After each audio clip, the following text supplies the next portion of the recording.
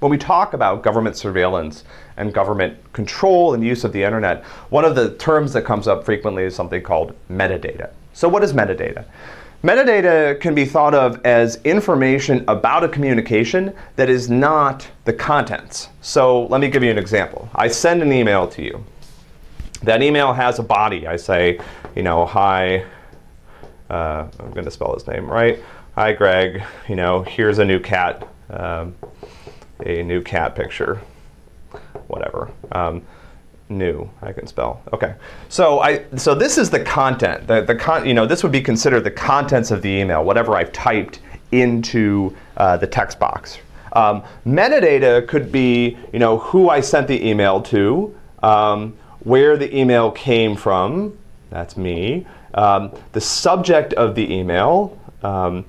So this part, cats obviously. This part is metadata. So this is the information that is not the content of the communication. That's the body of the message, but it is metadata about the message. So if you look at the raw email, there's lots of parts at the beginning where the email actually carries a lot of metadata. It carries information about all the servers that touched it, timestamps, all sorts of stuff. So that's metadata.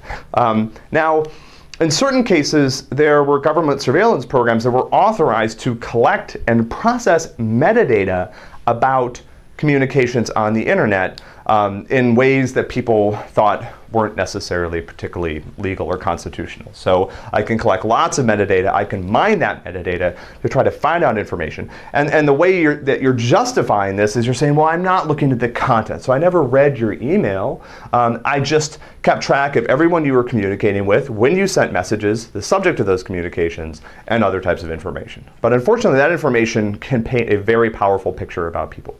Let me use a different example. So one of the specific programs that we know a little bit about, thanks to Edward Snowden and other people, was a program where the United States government was cooperating with cell phone providers to collect metadata about cell phone communications. And this gets a little bit technical, but it's kind of interesting. So anytime you place a call with your phone or send or receive a text message, you communicate with the tower.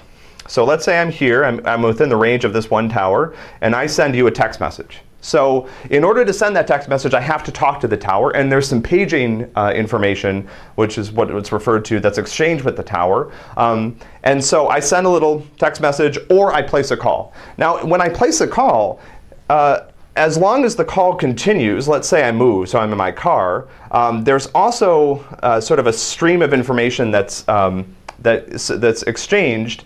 But actually, when I hang up the call, there's another message that's sent to the tower. Now, the interesting thing about this information, so this is metadata. This is not the content of the conversation. I'm not recording your conversations. But the reason that the cell phone companies keep this information is actually not to help the government. It's for billing. So I know how long you talked on the phone. I know when your call started and ended. I know how many text messages you sent, things like this. This is the reason that these cell phone providers were collecting this data. This is why they had these big databases with all this information in it. So they would have a database that would have, every time you placed a text message, it would have the fact that you placed a text message, not the contents of the message, but it would have information about what tower you had exchanged the message with. Okay, so that's the metadata. Now, what's the problem with that? Well, you know, again, you might say, well, the government's actually not eavesdropping on my conversations. They don't know the contents of my message. But this information can give us a lot. Now, let's also point out the fact that that metadata also exposes information about who I'm communicating with. But let's just look at it spatially. So these towers, you know, the radius of a tower is a couple kilometers. So every time you use your phone in this way, you're exposing where you are on a pretty coarse-grained, at a pretty coarse granularity. This isn't like GPS level accuracy. I just know that you're within range of a particular tower.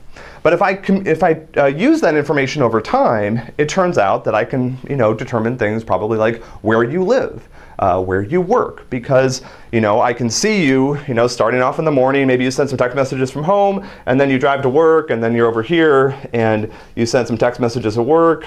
And over time, I can build up a coarse-grained profile of your movement. I can, find out, potentially where you are.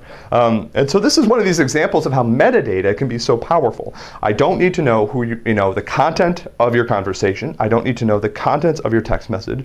But if I know who you're communicating with, and I know where those communications originate, I can build up potentially a pretty interesting profile of you that might expose a lot of information that we wouldn't feel comfortable exposing. So this is one example of a very specific program. Now, according to what we know, the government is no longer doing this. They were told to stop, and they're no longer collecting this sort of information from cell providers.